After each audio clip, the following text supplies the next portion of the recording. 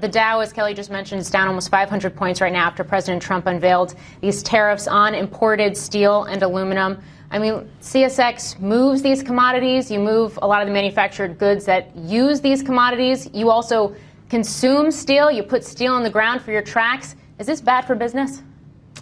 Well, it's got a mix for, well, first, thank you so much for coming out and meeting with us today. This is amazing.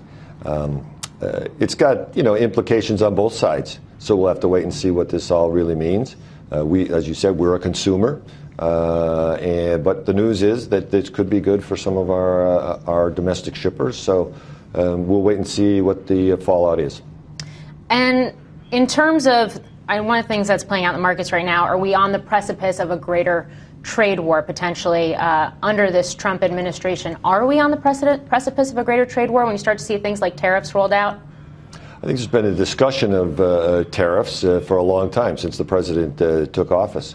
So the implications on CSX would be more along the lines of how NAFTA works out and whether or not there would be any kind of a material impact on the imports that we bring in through the containers, through the seaports.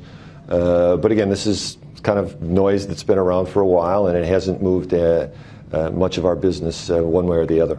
And officials right now are renegotiating NAFTA. Do you think that stays, or do you think there's a genuine risk, especially looking at the news today, that could go away?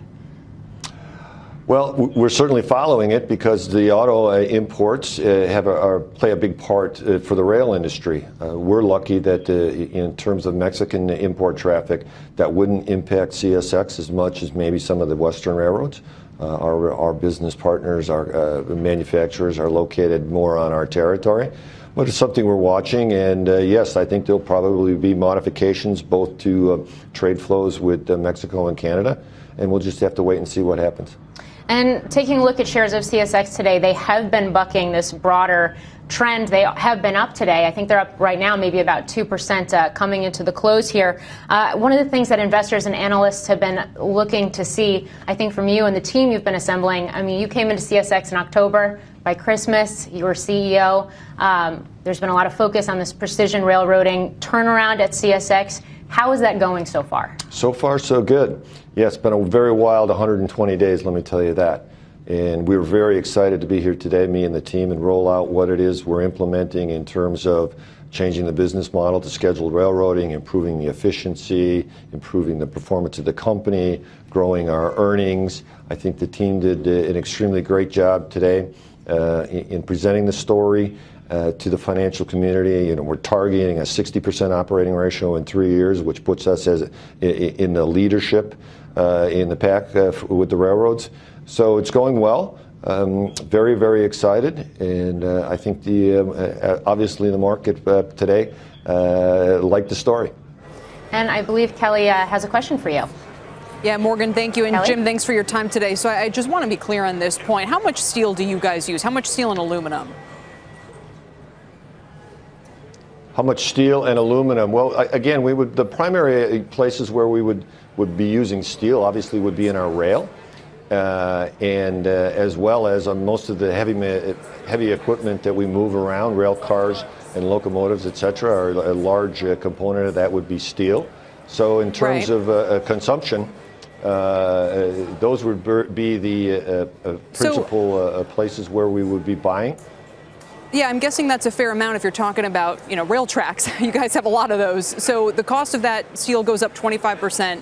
Does that mean that your profits are going to get hit by 25%? Or are you going to pass that along in terms of cost increases to your consumers?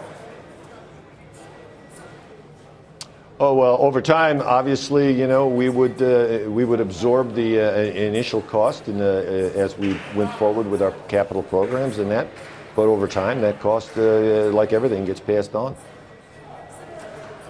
Do you have a view in terms of which nation produces the best quality steel, given that this is going to likely lead to fewer imports of steel? Are there other nations that produce better steel than the U.S. at the moment?